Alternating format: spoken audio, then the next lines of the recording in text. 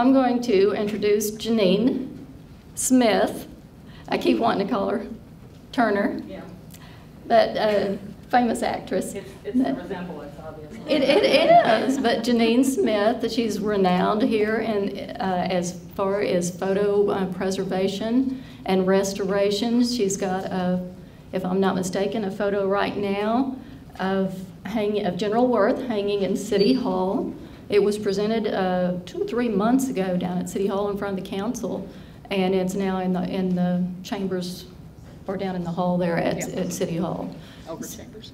Over the chambers, yeah. So she's very well known. She's unique in her profession, and she's very good at it. So at this point, I'll turn it over to Janine for our workshop on photograph preservation and restoration. Okay, thank you. Thank you. Thank you. My name is Janine, and I am the owner of Landailyn CPR, which is a photo restoration company here in Fort Worth. I'm actually co-owner along with my mother, Caroline, who's in the back. And today we are going to talk about photo conservation, preservation, and restoration, or photo CPR. And maybe give you some ideas about what you can do to keep your family photo collections alive. First, I want to kind of apologize because this is the first run-through of this particular presentation. So I usually am a little more dynamic than sitting here reading a page. So you're kind of my guinea pigs, and I do apologize in advance for that. First, let's talk about conservation. First, let's talk about conservation. Not so much the literal meaning of conservation, the prevention of injury, decay, waste, or loss, more like a twist on that. That twist is conservation through repatriation, bringing back as much as we can of that which has been lost. In a while, we'll trace a family photo collection through the years and see what happens to it as it disperses. But first, let's take a little side trip back to the dawn of photography. Now, prior to 1825, perhaps as far back as the 6th century BC, there was experimentation of various techniques which could be termed photographic. But every attempt to expose those disappeared as soon as light hit it. These are the first permanent, and see, this didn't come out right there on the bottom, obviously. These are the first permanent photographs ever taken, and both are by a man named Joseph Nicephore Niepce. On the left is an image that he took of a painting, and on the right is an image he took out of a window of a roof line a year later. And it's kind of astounding that these were taken in 1825 and 1826. The 1826 photograph hasn't held up really well. It just hasn't. It just looks bad. But the image on the bottom is actually a watercolor of that photograph, so you can see what it was supposed to look like. Yay! Daguerreotypes were the first commercially successful photographic process. A direct positive made in the camera on a silver copper plate, daguerreotypes were mounted in cases or frames under glass. Other later processes, such as ambrotypes and tintypes, could be mounted the same way, but daguerreotypes stand out due to their quality. Their mirror-like surface usually stays incredibly sharp and clear. If you've seen daguerreotypes that look all scratched and messy, that's usually the glass itself, not the picture. And if it is the picture, they've been taken out of the case, which is something you should never do without a professional, by the way. That can really mess them up. Invented by Louis Daguerre, the man here on the right, and our friend from the first permanent photograph, Nicephore Niepce, daguerreotype process was inefficient for portraits at first because it took up to 15 minutes to expose. And for that 15 minutes, people had to stay perfectly still. Their face, everything. Now you try staying perfectly still for 15 minutes, and you'll see why most of them didn't look all that happy. Excuse me. The exposure time was soon brought down to around a minute, and then the most influential people all had their daguerreotypes taken. including Abraham Lincoln, who had a number of that process portrait done. Not only the rich and powerful were getting their likeness made with daguerreotypes, though. For the cost of $2 to $5, anybody could be immortalized, and many were. There's usually at least one daguerreotype left in any family photo collection today. By 1860, the daguerreotype process was virtually gone from the photographic landscape, having been taken over by processes such as the ambrotype and the tintype. Actually made from iron, not tin, tintypes made the photographic process a lot easier because the drying time was a lot less. This meant that photographers could go to carnivals and fairs and take pictures outside the studio in a short amount of time. They were much lighter than daguerreotypes and soon took over in popularity. They didn't have to be mounted in glass cases, and oftentimes they were put in just a paper frame or a sleeve, and they were less delicate, so that made them much cheaper to produce. Can I ask a quick question? Mm-hmm. Scientifically, how did it make the copy of the image? Now what, how did Okay, the... like, how does that happen? How do you make the copy, and what happens scientifically? In the original process? Yes. I don't know. You don't know. Okay. I don't know. I don't do photography, and I don't do vintage photography. Okay. Are you talking about the tintypes, or? Well, any of them. How does a camera make a picture? It sees it, and it uses light to put it on the film or the glass plate or whatever was in the camera. So it sees it like our eyes do? It sees what our eyes do, but backwards in the beginning. And then it was exposed onto the film or the glass plate, which had been coated with a chemical coating, and then the light exposed it onto either the glass plate or the film. Okay. Okay. Thank you. Sure. Okay, unlike the costly daguerreotype, which $5 was more than a week's pay for most people at that time, the tintype, along with the ambrotype, only cost around 25 cents. The 2 1/4 by 4 inch carte de visite, or CDV, became popular in the 1860s.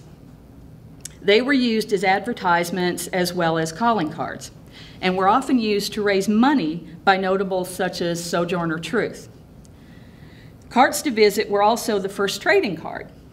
People loved to collect and trade CDVs of celebrities such as Abraham Lincoln and Queen Victoria and Ulysses S. Grant. In fact, Queen Victoria was an avid collector and had over 100 albums of CDVs. In the mid-1870s, the CDV process was taken over by the 4 1/4 by 6 1/2 inch cabinet card. They were actually more of a advertisement for the photographer himself, because they always had the studio name on the front and often on the back. But they were very popular until about the 1890s. Family photo collections will no doubt have a number of all of these photographic processes. Another item that will have a presence in most collections is the convex oval or crayon portrait. Y'all have seen some of these, right? The bubble glass. These were popular from the late 1800s until the 1920s, but they were still being done as late as the 1940s or 50s. They're weakly developed photographs on something that's like a really thin cardboard, and they needed to be gone over with crayon or pastels or watercolor to bring the picture out. And there's some really good examples of some really bad artists in some of these. If you've seen some of them, they don't look very good. But it was then subjected to humidity and bent so it would go in the bubble glass frame. And they were also a little bit of the scam of the day when they first came out, because they were so inexpensive, anybody could get one, and they'd go to carnivals and fairs, and the photographer would take their picture, or the photographer could travel out to the farm and take the picture of the family or the farm itself. And then when they came back with the exposed picture, Well, that's when they got them, because they had to go in the bubble glass frame. And the bubble glass frame cost a lot of money, and they were pretty elaborate.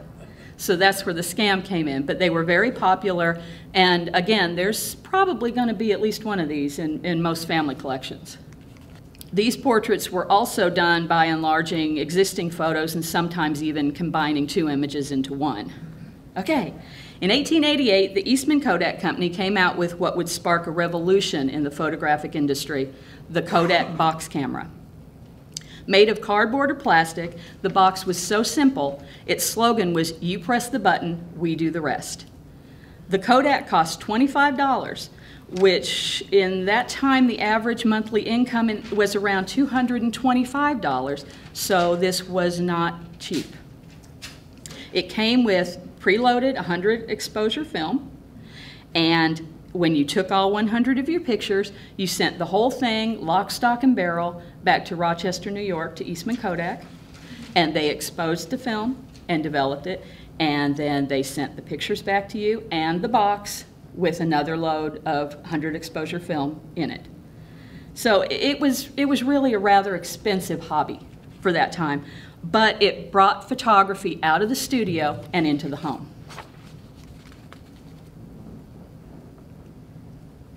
In 1900, Eastman Kodak came out with the Brownie. Initially aimed at children, the little Brownie came with a roll of 6 exposure film and cost only $1. Developing cost was 75 cents, and a new roll of film, 6 exposures, cost 15 cents, so nearly everyone could afford a Brownie. Considered to be by many the most important camera ever made, because of its simplicity and ease of use, it could be operated by any schoolboy or girl, after all. The Brownie is the camera that gave birth to the snapshot. The box and the Brownie gave people the ability to take pictures anywhere. And boy, did they ever. Holidays, vacations, new clothes, new babies, pets, friends, even war. Kodak had an ad campaign encouraging soldiers going off to World War I to take their camera and send pictures back. And it also encouraged the families back home to take pictures to send to their soldiers. Needless to say, family photo collections started getting larger and larger when photography came into the home. Along with the cameras, other inventions were coming into their own around that time. Henry Ford introduced the first affordable automobile in 1908, and pretty soon they were everywhere and people were going everywhere in them. And when they were going everywhere, they were taking their cameras along with them and snapping more and more pictures, and the collections were getting bigger and bigger and bigger. So by now you see, this is how your shoe boxes and everything you have at home got to be so full. Ease of travel and more opportunities after World War II caused more people to pack up and move away from the places their families had lived for generations. When people moved, pieces of the family collections moved with them. Inevitably, family members could lose touch, and as subsequent generations came and went further and further, it was even more so. Now we're going to take a tiny little side trip and see how far-flung a family's photo collection can get. We're going to use my own family as an example here, but it's pretty much like anybody's moving around over the years. These are my great-great-grandparents, John Adam, called Adam, and Elizabeth Smith. Adam came to America from Alsace, France, and with his mother and father and the rest of the family in 1848. They settled in Cattaraugus County, New York, and in 1862, Adam enlisted in the Army of the Potomac. Adam kept a journal during the war, and from this we know he had a photograph that was taken on February 25th, 1863. He was captured by the Confederate Army on July 1st, 1863, the first day of the Battle of Gettysburg, and he was marched down south to Belle Isle, Virginia. He spent 21 months as a prisoner, being moved around prisons in Virginia, South Carolina, and Georgia, and spent most of his time in Andersonville. While there, he kept writing in his diary and carved a pipe from a root he dug up, on which he placed the names of all the places he'd been held prisoner. After his parole, Adam became what we would call a character. He loved being the center of attention, and he loved to talk about his time in the Civil War and his internment, and he would talk to anybody and tell anyone the story. There are a number of newspaper articles from the hometown newspapers that we found that tell us in them he made mention of some family heirlooms. We know about the pipe, of course, and the journal. He also mentioned various medals of the commemorative variety from the Gettysburg and GAR reunions, which he apparently never missed, the gun he used in duty, and the family Bible that the Smiths brought from Germany. I've never actually seen any of these things. I've heard about some of them and been sent pictures of others, and I recently found a cousin who sent me photocopies of the Smith family Bible, so I know they exist. I don't know where all of them are. Some of these things, though, including the likeness of Adam that was taken in 1863, nobody knows anymore if it even exists or where it is. Anyway, Adam, being the character he was, also loved having his picture taken and apparently took it a lot. And again, we don't know where all those are. But I imagine there was a nice little collection of memorabilia amassed during his and Elizabeth's lifetime. Now, all this time, the Smith family stayed in or around the same area of New York, in Cattaraugus, in New York.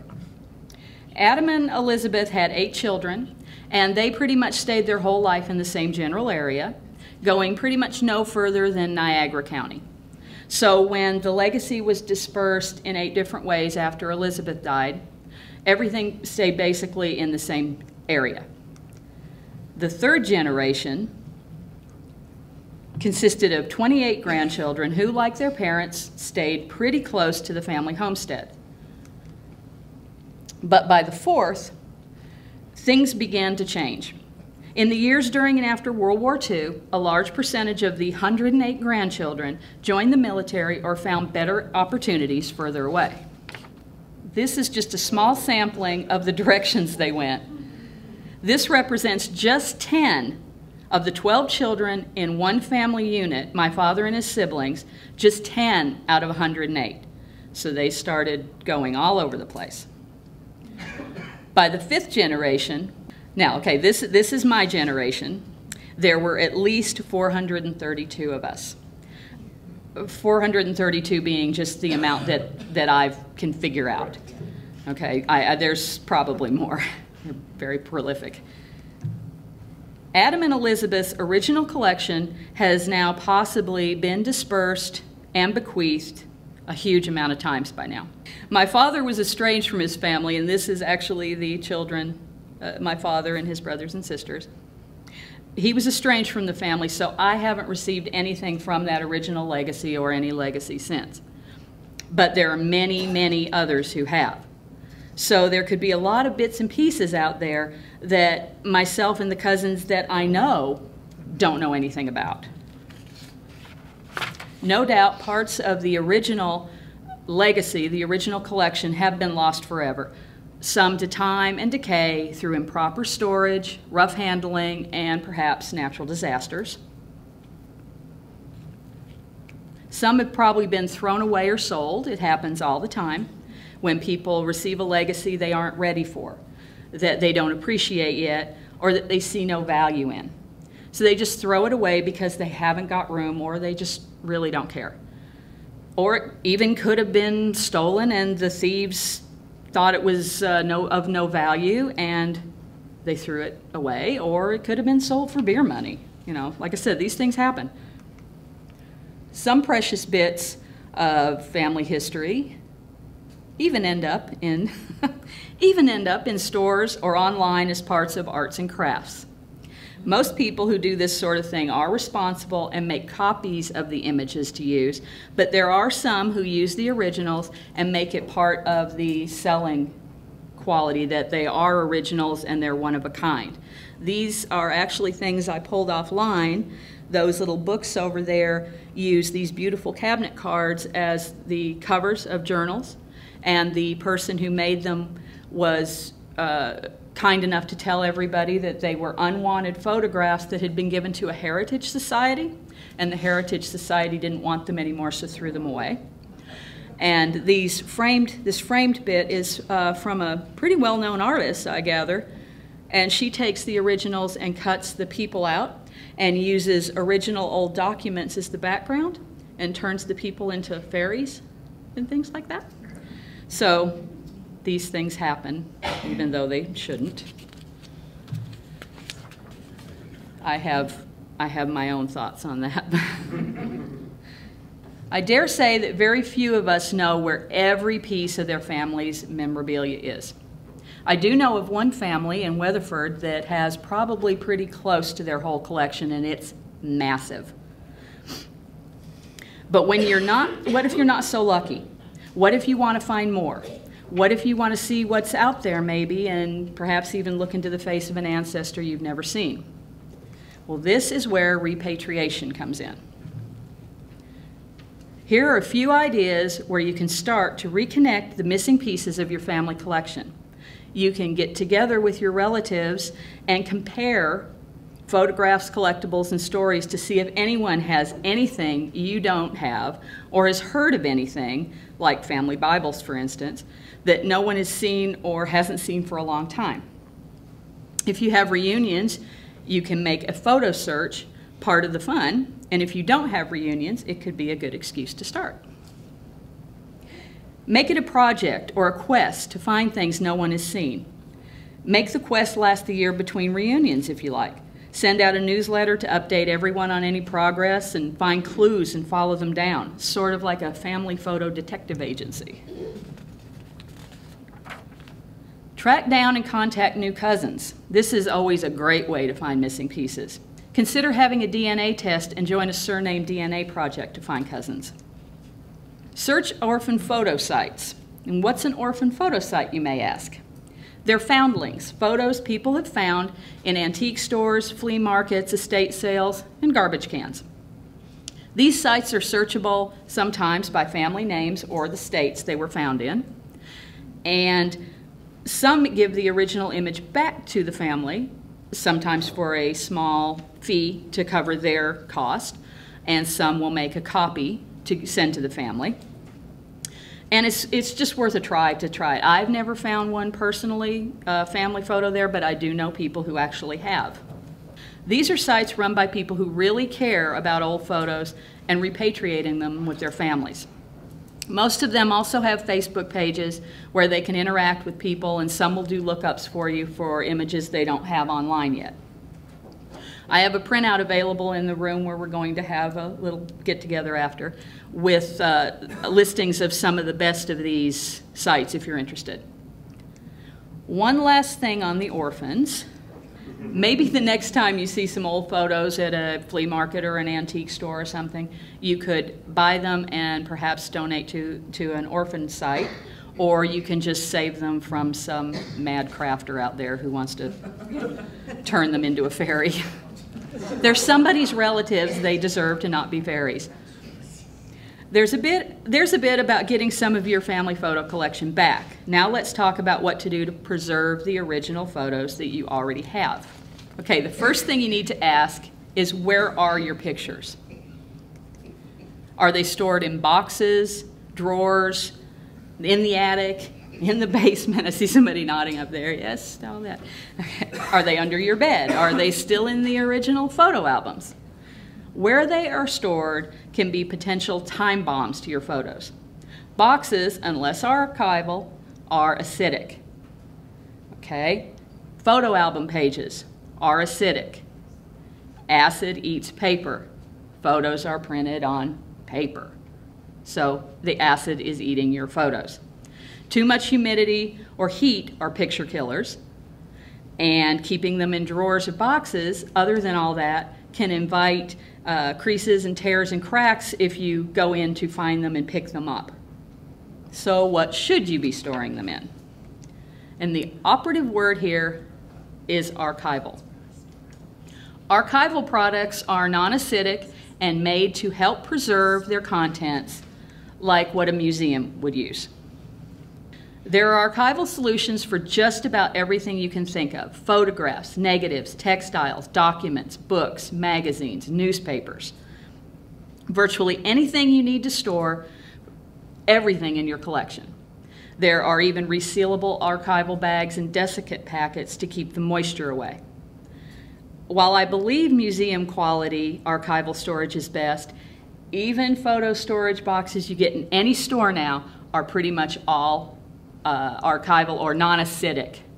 Okay, they're not going to be museum quality, but they're non-acidic. You just have to look for that on the box and make sure that's what they are before you buy it. But see, there is a little better solution if you can't get all the really expensive stuff. But where can you get museum quality archival storage?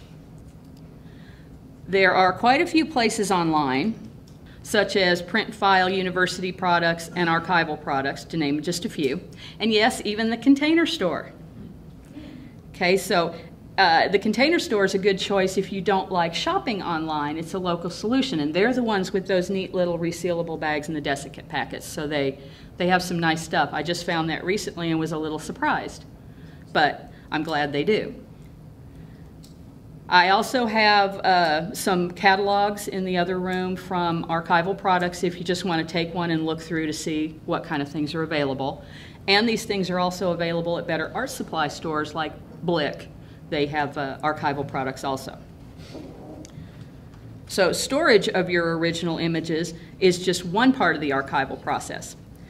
Because archival storage will not stop photographs and documents from deteriorating, they will merely slow the process down, okay? Then archiving things digitally is crucial. The first step to digital archiving is scanning. Not all scanners are created equal. Different scanners will give you different quality scans. A cheap or cheaper scanner might be fine for just regular scanning, but archival scanning means you should be striving for the very highest quality you can, because this is your archive. After all, in 25 years, this may be the only surviving record of these images in existence. If you're scanning your own images, the cost of a good scanner, sometimes it's usually between $500 and $600, may be too much, especially if you just have a few items. If you have a bigger collection, it might be worth it. But if you only do have a few pieces and it's not worth the cost, you might want to look into outsourcing. Before you entrust your photos to someone else, there are a few things you need to think about. Online scanning services require you, of course, to send your photos into them through the mail or a delivery service. Even most local scanning services, such as those offered through frame shops, send the images away to be scanned. Personally, I wouldn't trust it. You know, stuff happens, and you don't know what's going to happen. You could send them off to be scanned only to never see them again. I know somebody this happened to, and all she got for her box of original images was $15, because that's all the post office felt they were worth, because they were just bits of paper and worth nothing to them. I also know of a few instances where images were damaged at the scanning service or lost, and the scanning service can even say they never got that picture. And when you send your things to the scanning service, you have to you have to do their agreement, their TOS, that says they are not liable for any damage or loss or anything whatsoever for your pictures. It's, you know, chances are everything is going to be fine, but it's like playing Russian roulette with your pictures. And once they're gone, you're not going to get them back. Excuse me.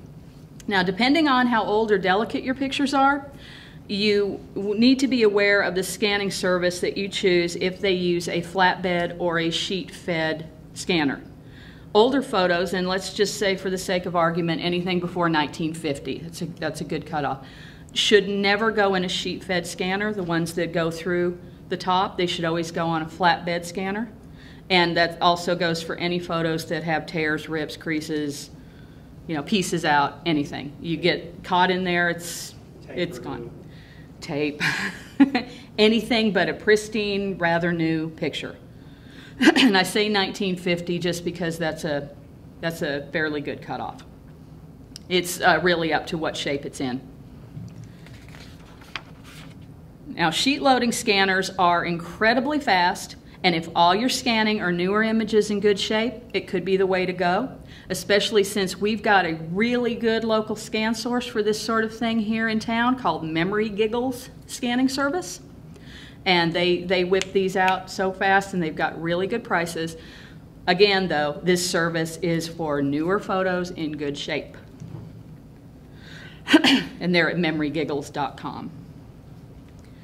For older photos, documents, and negatives, you'll need another source. So think local and one that does the work in-house. It may take some calling around to find, and it won't be as cheap as the big outfits, but your memories will certainly be safer.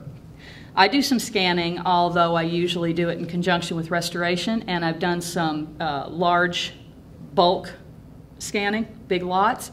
And if you do have big batches, check with the local service and make sure they will give you a good rate for more photos. The big scanning services do that, and you shouldn't be paying just a flat rate. If you have 100 pictures, the rate should go down. And I'm not sure of all the local services because I do my own scanning, so I really can't give you a lead on that. Now let's talk about scanner settings.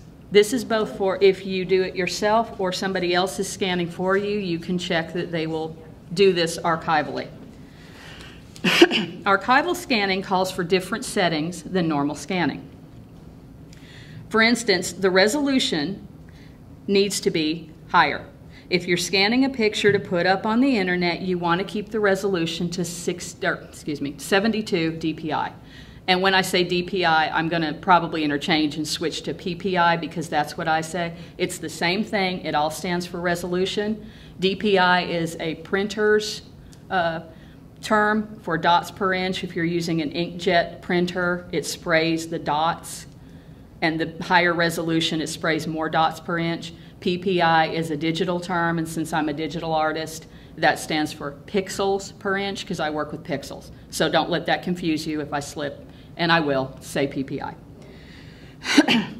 Anyway, you want to keep your online ones at 72 DPI or PPI in case somebody takes your picture and off and wants to make a print of it. If you do it at 72, it's going to look horrible. You always want to keep your online pictures at that. Okay, if you are scanning your picture to, or excuse me, if you're printing your picture or enlarging it, you want to keep it at, 600 PPI. Make it a nice picture. For restoration, I use 600 PPI for the nice clear resolution. Our archival scanning is different. You want the best possible quality for your archive, and you need a very high resolution. You could probably get by with 600, but 900 to 1200 is what you're really wanting to look for. Once your photos go through the scanner, they need to be saved. Most people just save to the default file format, which is going to probably be JPEG. Okay, please don't when you're archiving. There are two kinds of compression algorithms. There's lossless and lossy. Okay? Lossless compression algorithms reduce the file size while preserving a perfect copy of the uncompressed image, while lossy preserves a representation of the original, and it looks like it's a perfect copy, but it's not. If you do that in a lossy format, every time you open it, it's going to lose a little quality. Every time you open a JPEG picture and look at it or send it to somebody, it breaks down just a little bit. Okay? Just when you print it does something to the file? Every time. It's the algorithm. There are some JPEG compressions that don't, but for the sake of argument, not many people save to JPEG 2000. And that's a little more lossless. See, I can get real technical on you. But yeah, just for the sake of argument. Yes? So what was the term? Can you spell it? I don't know anything. What, lossy and lossless? Want to save it. Lossless? Lawfulness? Now, what are you wanting the? You said there were two kinds, Yeah. lossless and something else before that. Lossless, it means it loses no compression. It's lossless or lossy. L-O-S-S-Y or L-O-S-S-L-E-S-S. Do you click on something here? How do you get So that? what kind of format do you save it as opposed to JPEG then? Okay. Next. D. Okay. When dealing with photographs, there are only two file formats you really need to worry about. JPEG and TIFF. And JPEG is a lossy format, and you should really only use that when you're going to put things up online at your 72 DPI, because it doesn't matter if it loses quality. Anything archival, TIFF, TIF, is what you want to deal with. And that's the only thing you should consider. That is a lossless format, and it's never going to, no matter how many times you open it, it's always going to stay just as pristine. All the pixels are going to be perfect. Another setting you should pay attention to while scanning is the bit depth or the color depth. This means the number of bits used to indicate the color of one single pixel.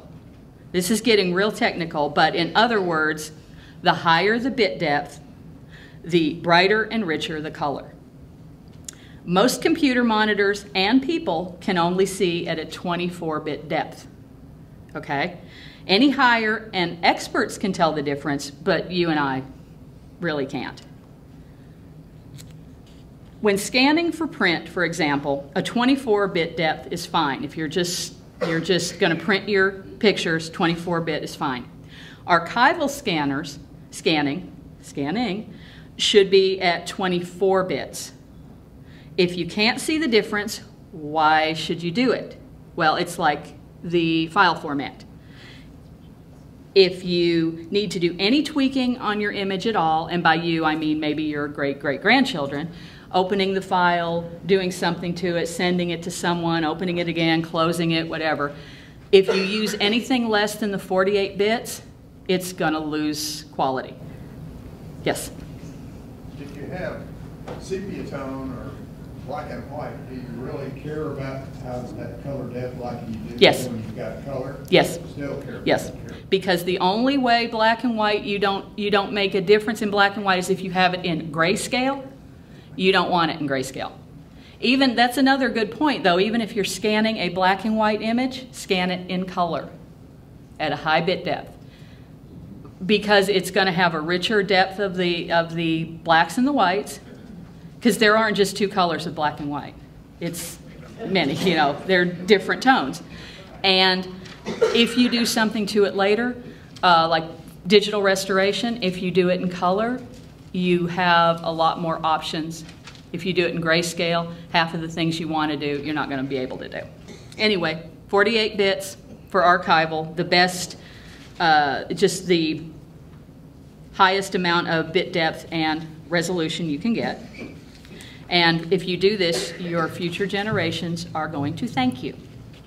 One drawback of these very high resolutions and high bit depth is they create huge files. Okay, these aren't something you're going to want to store on your hard drive. If you want to keep local files of your images to work on and to share, save them at a lower resolution, about 300 ppi is probably fine, and a 24-bit depth. That'll keep the file size a little lower. So what are you going to do with all these really big archival files you've got? The first thing you want to do is find a suitable medium to store them on. After going through all this trouble to make these perfectly clear, wonderful, high files, you need to find something that is going to be suitable for that. There are quite a few options, but look for the best you can afford of anything. And if you're doing a CD, you go for a archival gold CD. This is actually coated in 24 karat gold, okay? And it's supposed to last 300 years. Which brings me to another thing here. Remember these? Okay? Remember to check your storage media every 10 years or so and transfer them to something when something becomes the new standard, when it becomes the new standard, because you don't want future generations trying to find the equivalent of an 8-track tape deck to look at the images that you've had so much trouble getting in a good way. And technology changes. Finally, whenever you do decide to store your archive on, whatever, make at least 2 copies of your archive, and then store one off-site, at least one off-site, in a very safe place, maybe even a safety deposit box. As I said earlier, things happen beyond our control, and should something like a fire or flood happen where your originals are stored, or even one of your archival copies, you'll have a pristine archival copy safe. One last thought, as you're going through your images and scanning them, remember to write down the information, like maybe who the people are, where the photo was taken, what year, whatever you know about it. Even if you don't know who the people are in the photograph and you talk to Great Aunt Myrna and she says, I think that's so-and-so, write that down. Then you make a copy of the image and put that data on a sheet with it and make a binder with all these and keep it with your archival copy. So you have a little library of your images. And that way maybe you can do away with some of the who is this problems in the future. Now we're going to talk about restoration for just a minute. More specifically, digital restoration. First, what digital restoration is not. Okay, it's not taking someone out, and it's not adding someone in.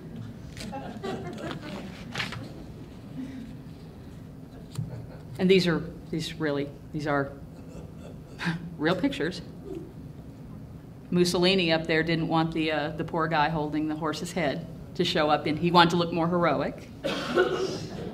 It's not putting a lot of different pictures together to make one, and it's not cutting things out to rewrite history, as the one on the bottom. And it's not adding color to an old picture. These things are customizations or modifications. Some of them can be part of restoration, like colorization, and some of them should never, ever be like trying to rewrite history through a photograph. Most importantly, digital restoration is not working on the original image. These poor people in these images all had faces before untrained people got overenthusiastic with the Q-tips. Only a trained professional with a degree in conservation should ever work on your originals. Anything less is taking too big a chance with your original picture. If anyone cares at all about their photographs or documents, textiles, or anything in your collection, you will never have anyone less than a trained professional work on your originals. I am not a trained conservator, and I've had many people ask me or just assume that I work on originals. When I tell them I never do, they either act like the digital process isn't real, or sometimes they even get a little mad at me, and they even try to talk me into it. Some remain unconvinced no matter what I say, and I assume go elsewhere to have their original worked on by somebody else. Well, I wish them the best of luck, but if they don't go to a trained professional, they'll more than likely either get someone who says they work on originals and they will take a picture of the original and work on the negative, or they will find somebody who's been trained in conservation via Google. The first is fine, but you may not get your original back if they don't tell you their process. They could give you a new original, okay? And the second, the Google-trained conservators, I wouldn't take a chance there. There are sites all over that tell you how to clean tintypes and how to open your daguerreotype case. And, well, that might be what happened right there. And once it's gone, it's gone. There are two types of chemicals on tintypes, by the way. One works well when you use water on it, and the other, you put water on it and your picture's gone. What digital photo restoration is rendering your original image into digital format by scanning or photography and working on the digital file in Photoshop or another imaging process. It leaves your original untouched, and it's bringing the image back to life without altering it dramatically. I've never understood why some people are so dead set against digital photo restoration, but I think it might be a little bit like when digital cameras came out and film photographers were very adamant that it wasn't real, but now most of those photographers are realizing digital cameras take nice pictures. Okay. Digital restoration gives the ability to get much more depth and detail retrieval than working on an original.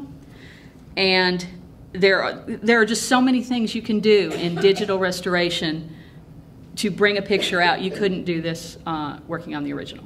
Okay. And this is Major James Handley, by the way, who Handley, Texas was named after. Digital restoration is going back in time a little, taking your photos back to the time when they were not brand new, but in better shape, certainly. And when the restoration process is over, the untouched original can be archivally stored so that it will last a little longer. Which brings up another great thing about digital restoration. And this next thing is the picture that Betty was talking about. You can print your restoration and display it so that the original is safe away from the light and other things that can harm it. If you have it framed up in your house, the light's going to fade it even faster. Okay? So, and it will hasten the rate of decay. As Betty said, this is the picture that I restored of General Worth that is hanging in City Hall, and the original is safe and sound in a museum. Thank you. All these befores and afters, that, unless I tell you otherwise, unless they're bad, they're mine. How do you feel about changing the size after you do this? Do you think it should be reproduced the same size it was? I'm fine with changing the size if that's what the customer wants, because it doesn't, that doesn't change the, you're not changing the original photograph, you know, and so you still have your original, and if somebody wants it enlarged, they enlarge pictures all the time. You know, a lot of people have their original photographs and enlargements of that photograph. So I'm fine with that. Now, obviously, I think digital restoration is the best thing going. I'm biased. But if you should decide to have some photos digitally restored, I'd like you to keep a few things in mind when you're looking for the restoration artist that fits your needs. Digital photo restoration is a fairly new art form, and as of right now, there is no standardization, no standardized training, although I hope to help change that in the future. I'd like to see some sort of certification eventually, but right now it's a bit of a crapshoot. And it's a crapshoot on how good your artist is or isn't. There's a misconception out there that restoration is something anyone can do if they own any kind of editing software at all. I used to get multiple emails each week from people who wanted to work for themselves, had a copy of Photoshop Elements, and wanted me to give them advice on how to start their own business. My advice was to keep their day job, practice hard, and take every kind of training they could, and to volunteer. I did a lot of my School of Hard Knocks in the trenches volunteering for Operation Photo Rescue, which helps restore pictures people have lost or had damaged in natural disasters like hurricanes. And it's a great training ground. I think that there may be a little more awareness now that digital restoration is a legitimate art form, but there are still a lot of people out there who need to be practicing on their own images instead of charging people to work on theirs. When you are looking for a digital restoration artist, ask to see samples of their work or look at their online portfolio. If they don't have examples off or online, or you notice only examples of, say, one thing, like everything they do is colorized, okay? Or they don't have really damaged examples, then you should move on to the next person. By really bad, I don't mean a little damage on the edges. This one on the right here, there's a lot of damage on the edge. It's mostly on one edge, and the upper part of one person's arm is gone. To somebody who knows what they're doing, that's nothing. That's easy peasy, okay? As long as it doesn't have, if it doesn't have any damage on the main subject, or if all the face on the original damage is there and you can see it, like this tintype, I'm not going to say that one's easy, but you can see both of her eyes, you can see her nose, and you can see her mouth. So that's not going to be horribly hard. Don't let somebody let you see something like the one on the right and make you believe that that's just horribly hard, because it's not. You have to be very, very critical when you look at their work, because these are your pictures they're going to be working on. You want to make sure they're the best.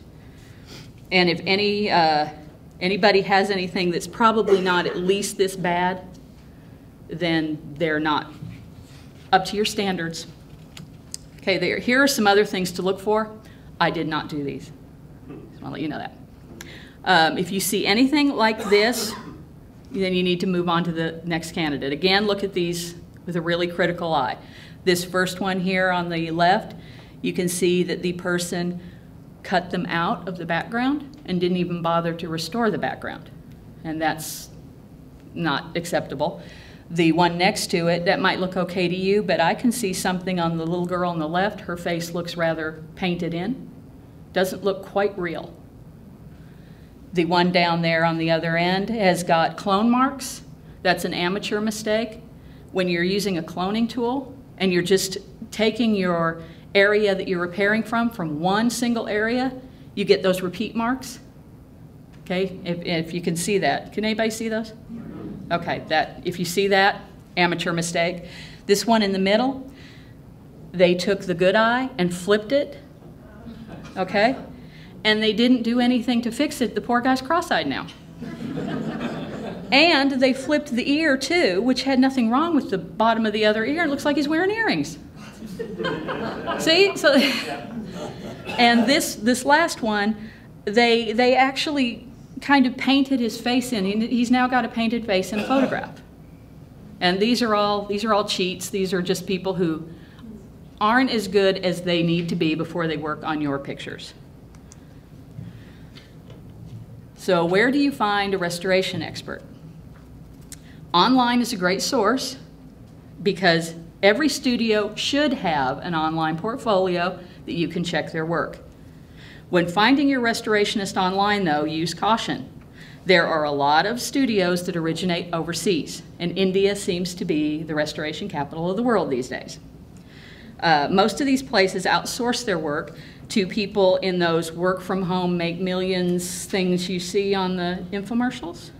And the way they make their money, first of all, they pay them hardly anything, like a couple dollars for each one. The only way they're going to make any money at all is to do as many as they can.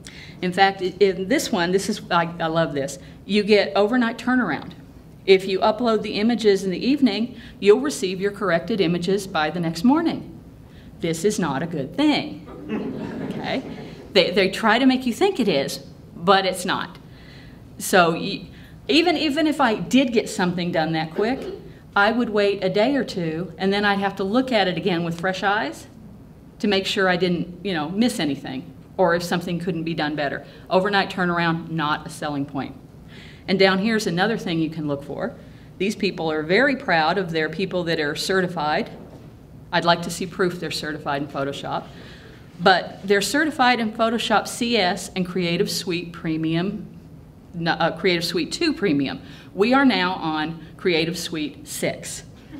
And Photoshop 6 at Adobe, and pretty soon they're going to start working. I do the betas for them, and we're going to start working on CS7. This is a new ad. They're a little behind the times. They also, in order to get their things done fast, work in things like eye candy which is a retouching program to make, you know, beauty retouching and all. They use plug-ins that you can put your photo in, and it does some of the restoration work for you, which is fine if you just have a couple scratches here and there, but it's not high-end photo restoration. Your trick is to do as many as they can as fast as they can. That's the operative thing there. You get what you pay for. Okay, it's all there. You'll see a lot of digital photo restoration at low prices out there, $10, $15, $30. And you will probably get what you pay for. My price structure is estimate-based, as I think any photo restoration should be. My price structure goes up or down no matter if I look at it. If I'm looking at it in person, I just make an estimate on what I see, and sometimes the people get a great deal because I put it in Photoshop and it's like, oops, it's a little worse than I thought. But you stick to that. If they really, really want their price up front and they don't want me to give an estimate, I tell them that I charge $125 an hour with a minimum of 2 hours. So see, you come out very good if you just let me look at it. The highest amount I've ever charged for a restoration is $350, and that photograph was so damaged I didn't think I'd be able to fix it. And I've only been able to not fix one photograph ever, and that was so badly water damaged that the person's face had washed away. That's another trick, by the way, I'll get here a sec, that people, if the faces are gone, they'll just stick anybody's face on there. They'll find a random picture and put their face. So you get that back and it's like, that's not my grandma. It's another thing you gotta look for. I'm almost done. Keep that thought. Okay. So that's a little bit on photo conservation through repatriation, preservation, and digital photo restoration. I hope some of you are inspired to find some of your lost family pictures, preserve and archive the ones you have, and maybe have a few damaged ones digitally restored. I'd be happy to give estimates should anybody be interested, and our contact information is on that handout that we have in the other room in case anybody wants to get a hold of us. And I also teach and am an author with the lynda.com online training library. Has anybody ever heard of lynda.com? Yay. Yay, Linda. Okay, I have 2 courses on lynda.com should anybody want to learn it. So thank you all for being here, and questions? Yes, sir. The restoration quality you pay for, assuming you're getting it, you're not, if you've got a lot of pictures, you don't want all those restored beautifully. You want maybe a few torn out places fixed, but yeah, for something like that, you probably stick to the ones that have the worst damage. For instance, if you're publishing a book or something and you Right. have a few photographs in it, Right. they don't all necessarily, you don't advocate going here and spending several $100s. I'm real big on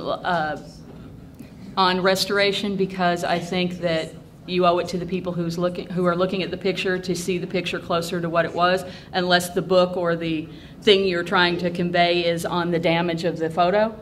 I don't see a lot of value in having a really damaged photo in a book, but as far as like lightly damaged and stuff, no, I'd probably just stick with the ones that would get too costly.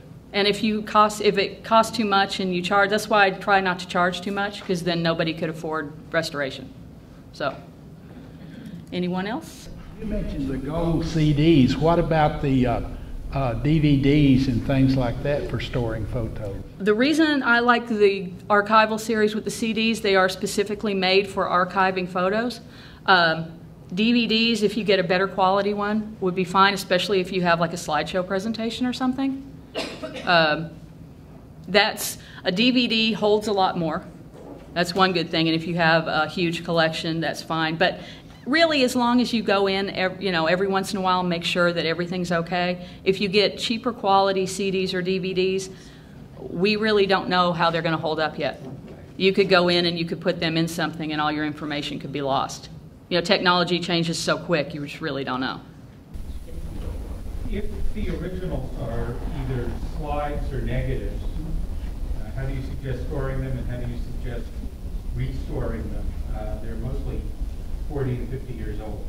The archival products and the museum things have special things for negatives. for storing negatives, boxes and sleeves and the whole bit, and you need to find somebody with a scanner that does negatives. I've got actually one of the few better scanners that do negatives now. A lot of people have to get dedicated negative scanners, which cost $200 and $300 and they're a waste of money unless it's your business. So you need to find someone that has holders for negatives and then scan them and you work on them just like you would any other picture. What is the scanner you use for negatives? An Epson V700. V700? V700. Yay! It's one of the few that has the negative holders. Okay. What do you recommend for photographs that have been previously scrapbooked? Like I have my dad's World War II photo that he scrapbooked and wrote on the black pages they're written on. How do you deal with that? First of all, the black pages are acid death.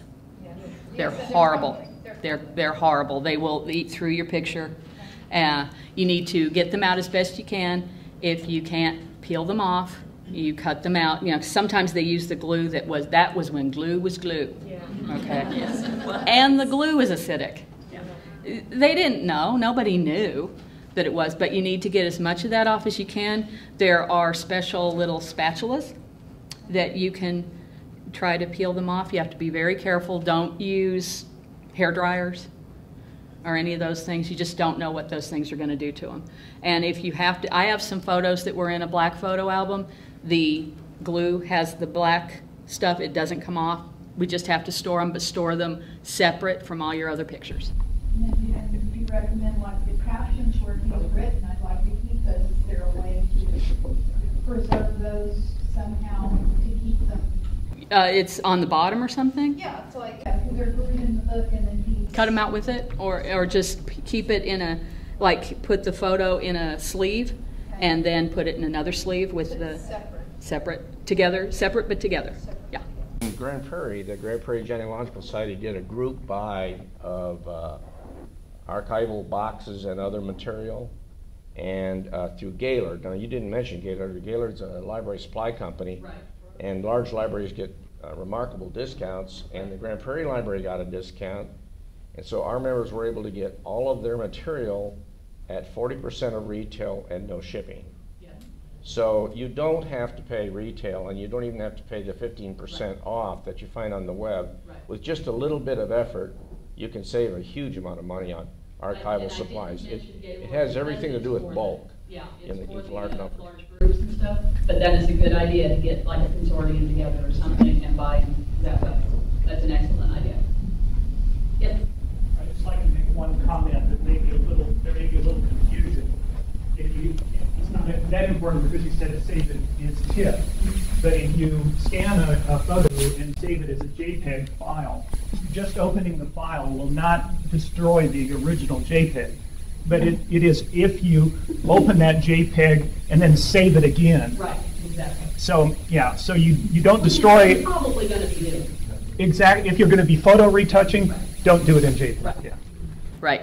And it's probably just a good benchmark to anything that's archival. Period should be in TIFF. That's yes. You ever use a digital camera to take pictures of a I do use a digital camera to take pictures of the convex ovals or anything in a frame that I can't scan. I'm not a photographer. That's another misconception. A lot of people think that anybody that's a photographer is automatically a restoration artist, and vice versa. It's not so, because the only thing digital restoration has to do with photography is that the picture was taken in the first place. But I don't have all the filters that you need to make it really good. I do the best I can and use the highest resolution I can and all that. But yeah, I do use it on the frame pictures because I don't like to take pictures out of the frame, especially the old ones. And if you take the convex ovals out of the frame, by the way, they collapse on themselves. So it is safe to scan a daguerreotype or a tintype? Sure, you bet. It sure is. Now the daguerreotypes more than likely are going to be in those cases. And again, you don't want to open those yourself, but you can just lay the case on it because it's a shallow enough frame that it's probably going to be fine. It's going to be fine. Yes, ma'am, back there. You mentioned amber types earlier. I've never heard of that before. What's the difference between an amber type and a tintype? Amber types were made, their process involved albumin, which is part of an egg white, and it's just a different process. Can you tell the difference between the two? Well, that's a whole different presentation on how you can do that. They just look different. Tintypes, you know a tintype when you see it. That would be a little, we can talk later. It can be a little long on how you do that. That's a whole different presentation on how you can figure out what's what. But yeah. I mean, it's a difference. Yeah, and it's not going to be like a tintype. A tintype, you know, the selling point with tintypes were they weren't as delicate as daguerreotypes, which is kind of funny now because if you look at them crosswise, they crumple. So, yes, ma'am. I have some pictures that I don't know if they were original or if they were scanned copies that my mother-in-law just died, and she had them framed hanging in her den. Right.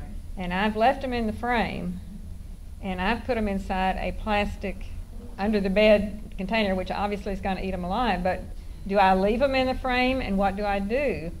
They're very old. They look very old. They're pictures back in the 1800s, a lot of them. Unless the frame comes off, if it's one of those frames that come off really easily, then I'd leave it in the frame. And the thing with the older frames, you just have to know that if you take it out, you may not get it back in, because unless you like put new nails and everything in the back of those frames, because the brads that they used are going to be more delicate. You can find somebody a frame shop. Obviously newer. So well, if the frames are newer, I'd take them out. Okay. It's really like the convex ovals, the ones that are, because those are pretty much sealed in there. And like I said, if you take them out of the frame, they collapse on themselves.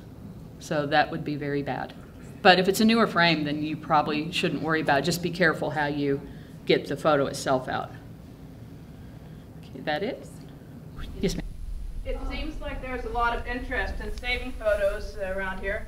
As an idea, somebody buy a scanner and charge us $20 an hour or so to use it. Oh, we can take care of that for you. And I probably wouldn't even charge you $20 an hour. No, that's, oh, come on, give us a break. Use us.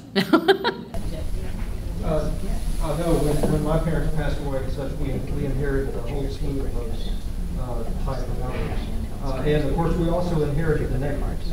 So if you have a negative, you can always reprint, because the other pictures are gone. We were fairly lucky in a lot of those that we were able to get them out. But you have to preserve the negatives now, because they get very brittle. Which we haven't been working on as much. You know, I really shouldn't be talking all that much because I've still got some work to do too. So, ma'am, you had a question? Yeah. What about Polaroid photos? Is there anything to do to preserve them digitally? You give your photo collection, try to in its entirety, but anything, give it to an archive or a historical society or anybody like that. The family can always go and visit the collection, and then they all know where it is. And everybody has access to it. If you just continue to give a piece here and a piece there and a piece there, then you're going to lose pieces of your history. But that's a very good point. Very good. Is that it? Thank you all so much. Appreciate it.